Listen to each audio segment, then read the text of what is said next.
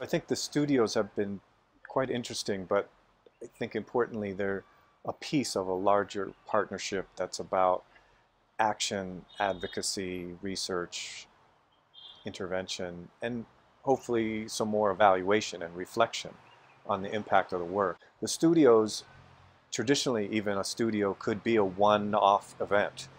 It could be a few months of a partnership, maybe a year.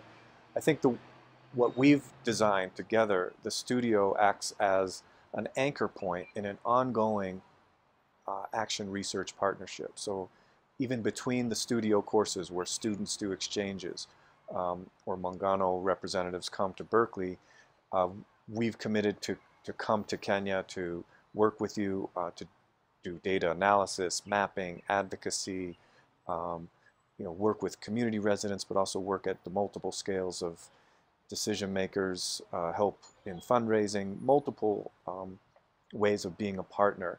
So I think, again, the studio is a piece of a larger partnership that has evolved over the years to, I think, really be about action research and interventions. It started, I think, with the planning in Kosovo and in Mathare.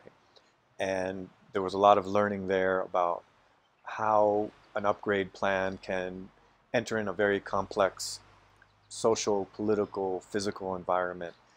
One outcome was a water reticulation plan for Kosovo, which my understanding was eventually financed by the Athi Water Board and became a model that they published as the Kosovo Mathare water model. And importantly, I think it was about how to deliver piped water service with meters to homes, in homes, which I think was quite different than what many were trying to do for upgrading, which was ensure that there were communal taps, yard taps, things like that, as opposed to the commitment to really provide the infrastructure that any middle class community would expect.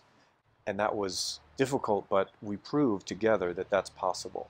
The urban poor deserve the quality of service, of infrastructure that anyone else in the city might expect who lived in a middle class situation. I think it was both a physical plan, it had a management component that Muungano implemented, but it was also a social or policy that showed that partnerships with slum dwellers could provide a new model of infrastructure and investment that provided service at a level that most didn't try to pursue for the urban poor. So that was an accomplishment, I think, of that studio.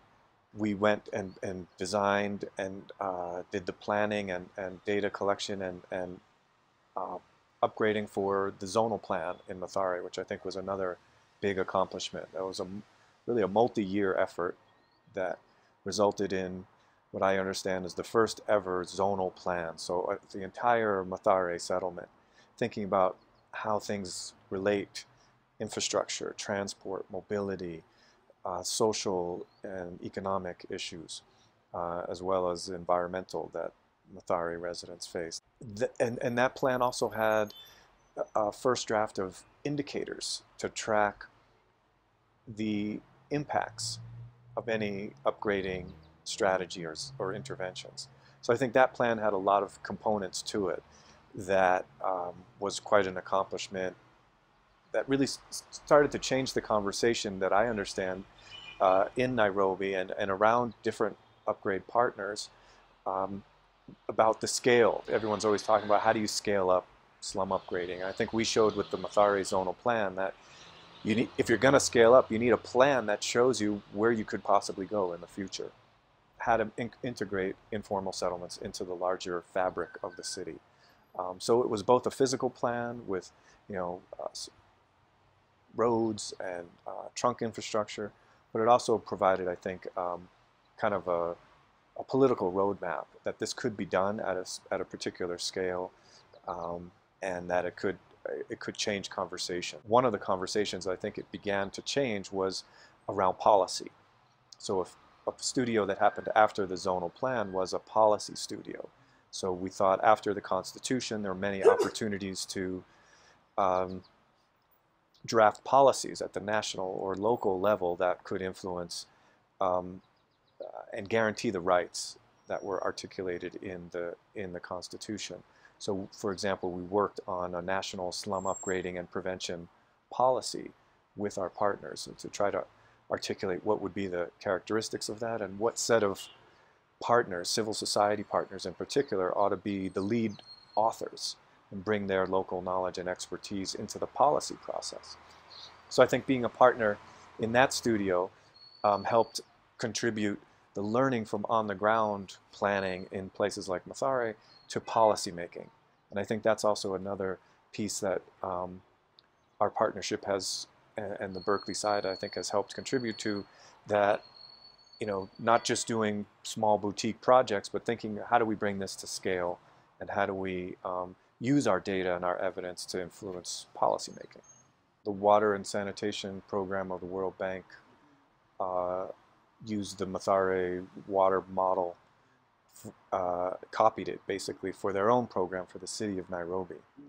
We also got a number of calls from UN Habitat, for example, and they wanted to do an open space plan for Mathare. And they said, hey, can we use your data? Can we use the zonal plan? The zonal plan had kind of these cascading unintended impacts. Maybe they were intended all along, but they weren't at first apparent from the completion of the plan itself, that it took some time before people started to recognize, I think, the value of it.